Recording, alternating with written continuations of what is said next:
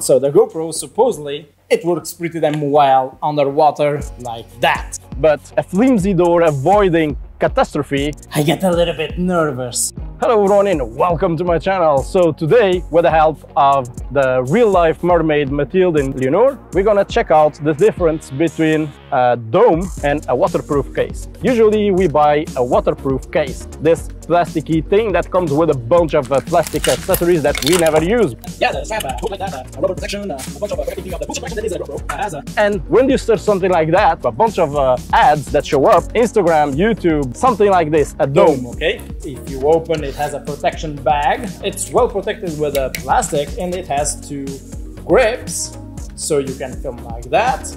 And you have the power button over here, change the settings and shutter release. But this thing costs 30 bucks. This kit, it's 30 bucks. Only this, it's 30 bucks. So we're gonna see the difference. We're gonna do some tests. Let's go on the water. Let's go. Let's cue the 30 seconds montage, but with the wrong music because YouTube, it's a little bit stupid. If you want to see the montage with the correct music, check it out on Instagram.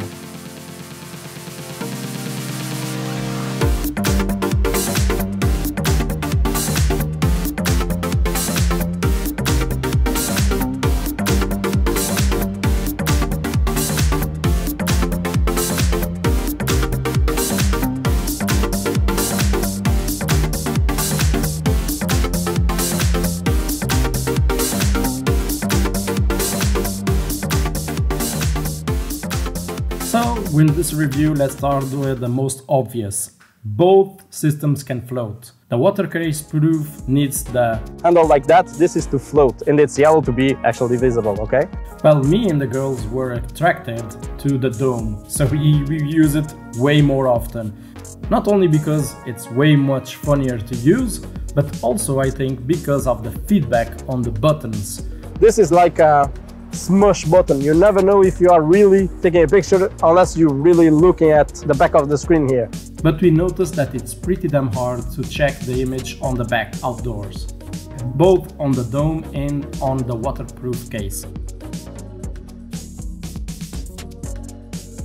So one thing that annoys me now a lot that I check out the images is the water drops on the dome. Now, don't get me wrong, the waterproof case also have this problem, but it has way less surface area to try to clean.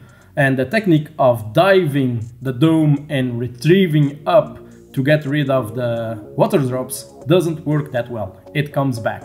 So if you have any suggestions how to get rid of this that is not toxic for the underwater wildlife, please leave it down below in the comments because it's too bad. And with the image stabilization on, it gets even worse. The waterproof case, well, you can clean it way easily with a t-shirt. Just be careful to not scratch the front element, or just leak it as some YouTubers suggest to get rid of the water drops. But if there is some drops, it's way bigger on the image and way visible. So it can get very distracting or even ruin the image. If a big drop is directly on the face of someone, well, the image is unusable. So I'm gonna focus here more on the dome, and just to say that it has a really cool transition from underwater to the surface.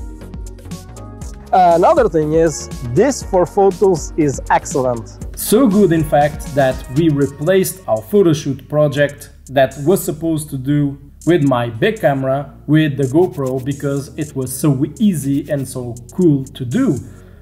And as a GoPro can photograph in RAW, well, I didn't lose that much. And very grippy, the two handles really help a lot. Now, there is a small problem, or let's call improvements, that I like to see on another dome.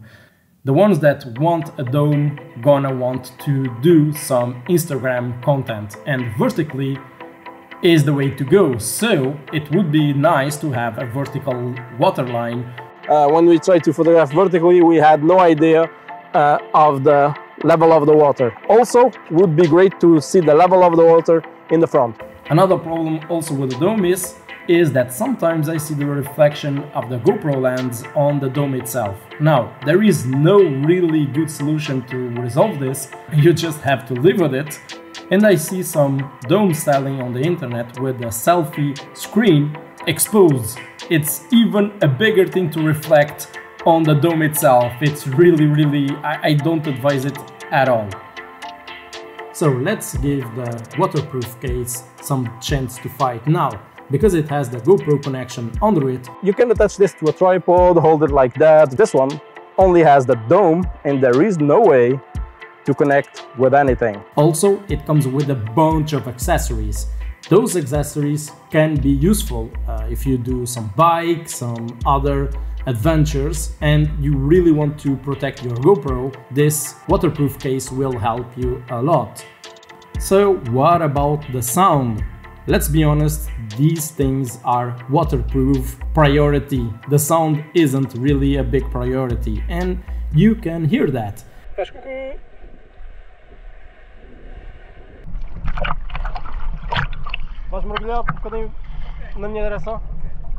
Now, the waterproof case has a really big problem. Literally 5 seconds in the screen, and the lens as well is starting to fog. That's not good. The condensation. The dome never had that problem, and the waterproof case, even with the sticks that it comes with, it doesn't work. The condensation takes over the image, takes over the screen. I think that the extra air inside of the dome avoid this problem completely. Drop a like if you learned something, comment down below if you have any questions, and subscribe if you want to see more stuff like this. I am Miguel, Meltid, Leonor, see ya.